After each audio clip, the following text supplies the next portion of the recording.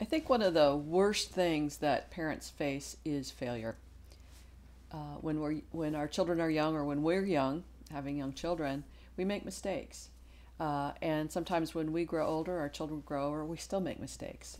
We fail to live up to their expectations, just as sometimes they fail to show up and meet our expectations.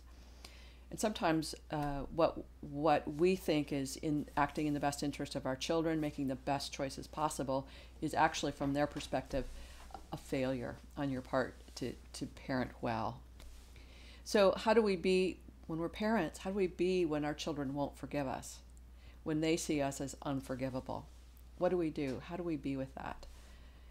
It's another one of those places where there's a difference between how they're perceiving us and how we perceive ourselves. So there's a place of surrendering again, that we want it a certain way and it isn't going to be that way, perhaps ever.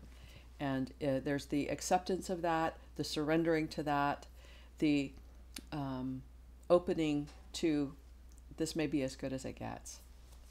It means possibility grieving the loss of our children, grieving the loss of our role as parent, grieving that there's an element of our humanity that's powerless and helpless and hopeless to have things be the way we want them to be. So there's a place of then forgiving our children for not forgiving us.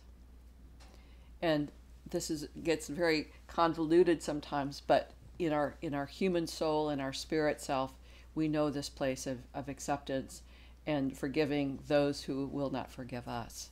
And sometimes the other way around too, that we're not forgiving of our children and they have to forgive us for not forgiving them.